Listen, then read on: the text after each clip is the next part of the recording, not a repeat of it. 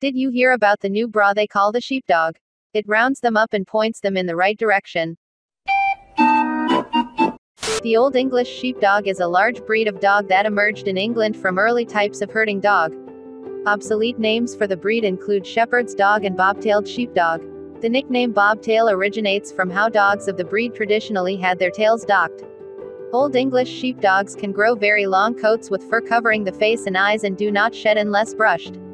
The Old English Sheepdog is a large dog, immediately recognizable by its long, thick, shaggy gray and white coat with fur covering their face and eyes.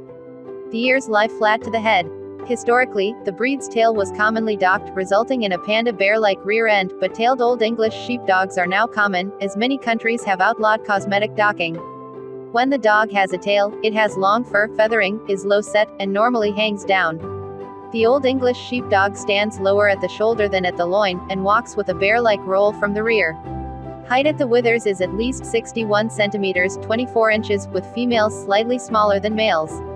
The body is short and compact, and ideal weights are not specified in the breed standards, but may be as much as 46 kilograms 101 pounds for large males. Undocked Old English Sheepdogs are becoming a more common sight as many countries have now banned docking.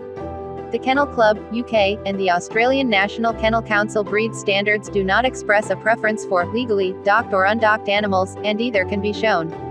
The breed standards describe the ideal Old English Sheepdog as never being nervous or aggressive.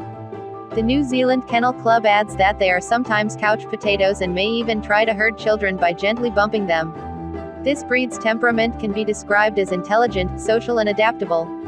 The American Kennel Club adds that the breed has a clownish energy and may try to herd people or other objects.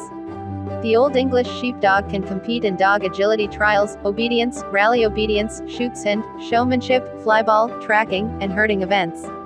Herding instincts and trainability can be measured at non-competitive herding tests.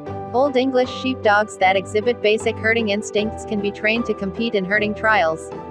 US and UK surveys put the average lifespan of the Old English Sheepdog at 12 to 15 years.